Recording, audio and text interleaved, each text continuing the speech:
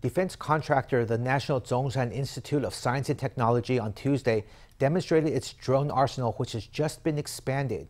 The institute has developed a single-rotor drone that is ideal for the needs of urban and coastal surveillance. The new drone adds to an arsenal that already includes mid-range marine reconnaissance and long-range satellite-guided drones, giving the military more tools to meet its ends.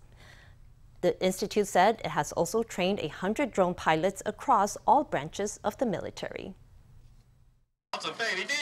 This single-rotor drone will mainly be used for reconnaissance in urban areas and along beaches. Its guidance system has a range of 30 kilometers, and it can stay in flight for 1 hour at a time. Then there's this fixed-wing drone, the Teng Yun, also from the National Chung-Shan Institute of Science and Technology. It uses satellite guidance, can reach mid to high altitudes, and remain airborne for up to 20 hours.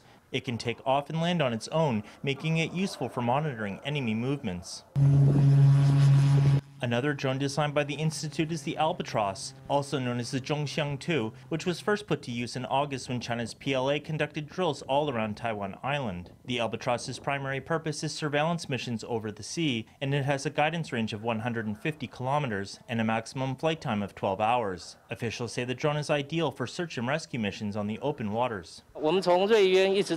Ever since we developed the Albatross, we have been training drone pilots for all branches of the military. So far, we have trained roughly 100 pilots, and they have all passed the Civil Aeronautics Administration's test. With many people concerned over Chinese investments in Taiwanese companies, as well as the use of China-made components in Taiwanese tech, the Institute said it strictly filters manufacturing partners.